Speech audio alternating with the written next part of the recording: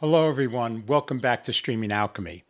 I'm John Mahoney, and we're doing a special show today. This is not a live show. This is a pre-recorded show, but I wanted to do a follow-up from what we did on last week's show with layered graphics using Photoshop, but I wanted to show you how you can do it just with vMix. So if we want to recall, let me just put up a image here. What we did when we were putting this together is we created a graphic where there was an image in the front and then a processed image in the back, sort of that blown up, desaturated image, which was sort of cropped and faded on the edges.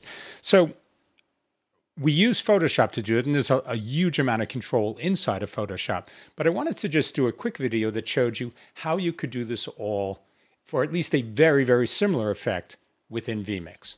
So let's switch over to vMix, the UI, and we'll go through what I did here. So let me sort of switch this over, and I can show you what this effect would look like. So I'm going to put this here, and then I had this overlay set up. So if you look here in the upper right corner, what I have is something that's very similar. I have this phone image in the front, and then behind it, we have this sort of washed out, shadowy image, which covers basically the same sort of effect we had before. And I can go and I can just swap whichever phone image I want and get that same background effect happening. And if you look at the overlay, I'm going to just put this over in preview because you could sort of see it with nothing. Actually, let me, just try to show you. If we go through here, you can see these are the different images. It's a little hard with the dark background, but you get the general impression. So how did we do that? The first thing we did is we just created a list inside of vMix, and that's this right over here. So let me put this here, which has each of the phones. And then inside the list, I can just switch using select index to pick which index in my list, which image in my list do I want to display. But this is where we start to do a few more things. What I do now is I actually take and create a mix input. So this input, which is listed back, which is the background image, that is, let me sort of show you here. If you can see, this is a mix. So this is mix 2 that we have in here. And the reason we're doing this is that it lets me take the single image from a list and then use that as my input to the mix. And then I can process that image in the mix without affecting the main image. This is very similar to what we had with the smart objects inside of Photoshop, where I have something that encapsulates the original image and lets me process it. So I'm doing that here. And when I set this up, what I'm doing is a few things. So let's just start at the top. So the first thing I'm doing is I'm doing some color adjustments. So this gives you a sense of what I have with the background image. So I have the ability to sort of tweak the color of this. So I could turn around and desaturate it completely, and that would just be black and white, which is pretty much what we did last week. But I could go, if I needed to, I could go and sort of change this to create more of a tinted effect. If I wanted to create something that had sort of a different color pattern. I can also go and adjust things like the darkness and the lightness of the image, so I can make it lighter or brighter using the black stretch and the white stretch. And I also can apply an alpha channel to it. So I've just taken and done some processing to this image. It's a little more purple than what I started with, but you should get the general sense of how this is all working. So that was the first thing we did. The second thing we did is that we applied a gradient mask to it, and that gives us that feathering on the bottom, which is something we also had in last week's show for that background layer of the layered images.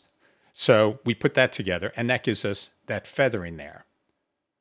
The third thing that we've done is we've actually added a Gaussian blur. So that creates more of the fuzziness of the image. this is one of those functions where a lot of people ask, well, what would you ever use it for? It could be good for something very similar to this, where you want to do that type of video distortion for something that you want to de-emphasize but still have be visible. So that's basically what we've done here, and we've done this all in Mix 2. So that gives us that background layer as we set it up. So what I then do is I take this foreground layer and the background layer, and I create what I call the phone stack. So in here, I just have multiple layers with the foreground, the original image coming from my list, and the background coming from my mix stacked together. And so I put this over here. And so you can see now, if I look at this from a layers point of view, I just have the background and the foreground. And this gives me that next layer where I can start to tweak stuff. So I want to go in and shrink it or expand it or do anything to it, sort of reposition it. I can do all that. And, this gives you, again, control that you don't have in Photoshop. So there's sort of positive trade-offs as well going to a vMix only. And, again, this just gives you a little more flexibility when you set the layers together. And then for the last thing, I put this inside of my overlay input. And the overlay input is a transparent color input that I stack this in for this. So all I have is this one image in here. But if I wanted to also add a lower third or something else, I could do that. Because this is coming in as a stack layer, I could also do things to go around and sort of zoom in position if I wanted to do anything special to sort of align this or stick this into different locations inside of the final image I want. And with that, I can then, let's put this image up here. If you can see, I then have this overlay on, so I can just bring this stack layer on and off as an overlay. And I'm sorry, that's this guy here. And so when I bring that on or off, I can then go through the list.